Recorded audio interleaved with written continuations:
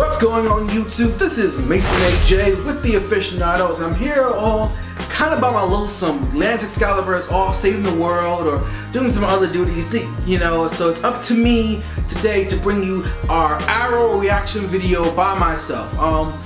Just going straight into it, I was really scared of that after such a phenomenal season finale that Arrow really wasn't gonna, you know, pretty much hold the belt. I mean, tune if it's only the second episode, but this is coming from a show that, like, after we got like to the third, fourth episode, maybe even fifth episode, season 2, I was just like, I'm kind of out, and I kind of came back in and out. But it's still continue to go strong. I have a couple of points. In the first episode, I made this point where if Thea, Laura, and Diggle were having so much trouble with taking care of the ghost, why didn't Thea like pick up the phone to call, you know, pretty much call the assassins at the time, at least as backup before if things were really that dire. I think things, you know, it made me really downplay the threat. And I understand that Thea doesn't just want to go back over to the assassins, but it's also not like, you know, like they out to like get her as well or something like that. Like, they know where she is, they know what she's doing. And if she had gotten on the phone, but hey, Daddy, you know, Daddy Rashad Go, these ghost dudes hurt me, I figured they would come and take him out. But now the assassins are really getting reintroduced back into society.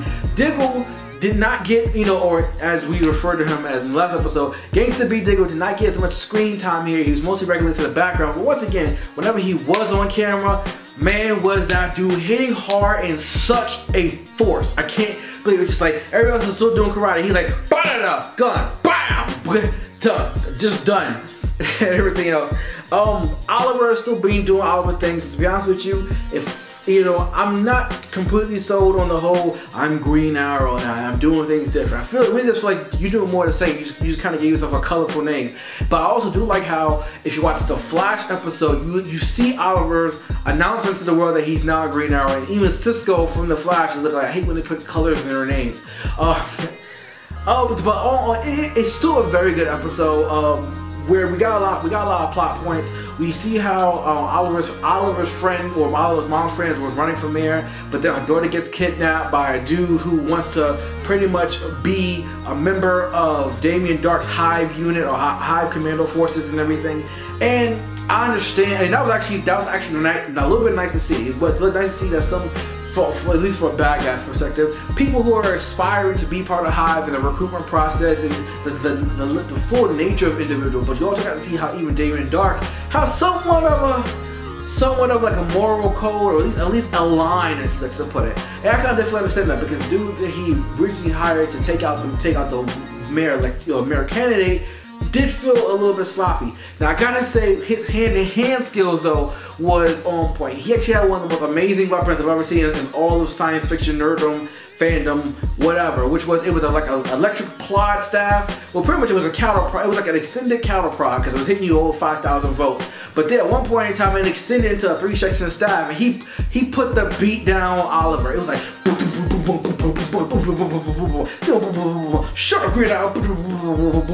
After this, they gonna call you Broken Arrow. They didn't hit you with the electricity, and then you go down. They actually brought up a point in here where they acknowledged Thea's increasingly aggressive nature, which to me felt right. It wasn't like anger front. I know a lot of people would disagree, especially, but this really did feel like Thea was doing things that Oliver himself was doing back in season 1. And I know a lot of people are like, oh no, he was kind of like semi-Batman back then, and you know, we didn't like that. We wanted him to be more of a good guy. That's cool, but last time I checked, we were at war with someone who was not only magical, super strong, and damn near, like, I don't know, connected to some ancient voodoo god or whatever like that, but also got an army of super trained, super geared up people. Like, I feel like these are dudes that fight that I feel if you ever played Crisis, the video game, I feel like these guys have like level 1 of the special crisis armor. The only thing they don't do at this point is go invisible and have super strength, but everything else seems to kind of be there because they seem to be on point. And it knows how it takes like 1 or 2 of the heroes to fight off a unit of these people. So that means anybody else who wasn't already a superhero, they would just get gunned down, like straight up gunned down. But they not, well, you know, Arrow acknowledged him, and I like that watching the whole sparring session, like, oh, you're going too far, you're not enough, but then even there was looking like, yo, you kind of forget, I'm kind of gonna put the beat down on you, Oliver. You might be my big brother, but you gonna be mine today. And Thea puts him down and everything else. And here's my thing with Oliver. One, you, out of all the experiences that you've been through, you thought, oh, you know, when Raj told me that, or when Malcolm told me that when you go into the pit, that this is what happens and everything, and you seem fine. Does anyone ever really seem fine after dealing with the League of Assassins? Like, clearly, anything that has League of Assassins attached to it, if you're a League of Assassins side company, if you're the League of Assassins janitor, okay, you don't walk away from that like untouched. If you're the company in China somewhere that gives the League of Assassins their paper to sign their notes on who they gonna assassinate, you will somehow get in touch by that. Like, you don't just mess with the League of Assassins, especially with the Lazarus Pit and life and death and all those type of things coming up, and just walk away just straight up okay. You know, and that was the thing. I was like, no, dude, like, after all the things that you've been through, you thought that she was okay because she didn't go through half the stuff you've been through. Technically speaking, you might even say she might even go into a little bit worse. But, you know, that's that.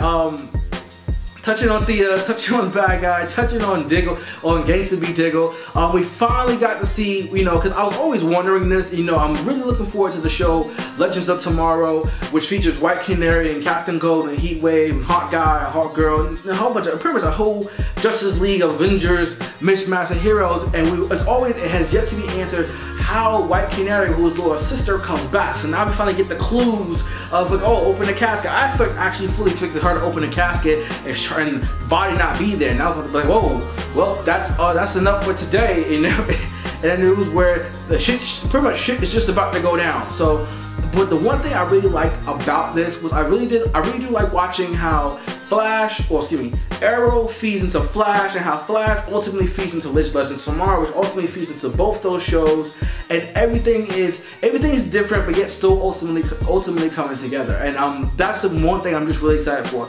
With now that we have The Walking Dead back, and Supergirl is just right around the corner, and Agents of S.H.I.E.L.D. is still pretty much kicking ass in my book, and iZombie. With so many superhero shows, it's nice to get a certain level of continuity going down. So it's, like I said, it's almost like reading a comic book where you read Batman and you read Superman, but then you see how they have the Batman, Superman, or even just like Justice League, and you see how those two things come together, and sometimes they even reference old things that happen. But that's just me. I still give this episode slightly higher than Flash. You know, 7. Definitely give this 8. It's still going strong. You really won't see how things like either rise or fall with the Arrow series until like issue 8, maybe, or not. I said issue, but until like episode 3 or 4. I would say episode 5. Even with anything of Arrow from seasons 1, 2, and 3. Things don't start getting bad or worse until really like episode 5, where shows like Agents of S.H.I.E.L.D., who at the time really didn't start getting good to episode 5, and Flash was still meh until around episode 7. That's just my personal opinion. Comment down below. Let me know how you feel about this week's episode of Arrow. I'm sorry I'm here by myself. I know usually Lance Excalibur, me and him go back and at it, but we also did do episodes on Agents of S.H.I.E.L.D., Flash, and iZombie, so be sure to check those out. I have a question for y'all. With Laura finding her sister,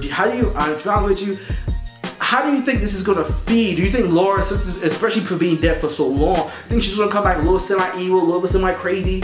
You know, how do you feel that her coming back up from the Lazarus Pit, because you know it's gonna happen, how do you feel that's gonna ultimately affect her as a character? And will we actually get to see that in the Arrow series, or will that pretty much be more parlayed off to the Legends of Tomorrow series?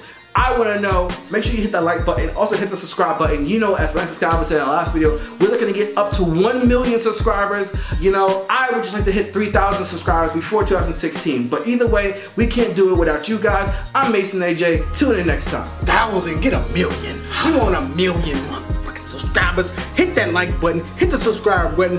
1 million. That's what I want. 3, America. 3,000. I'm Lance Excalibur. This is Mason AJ. Don't say your name as I'm saying my name. I ain't finna say my name.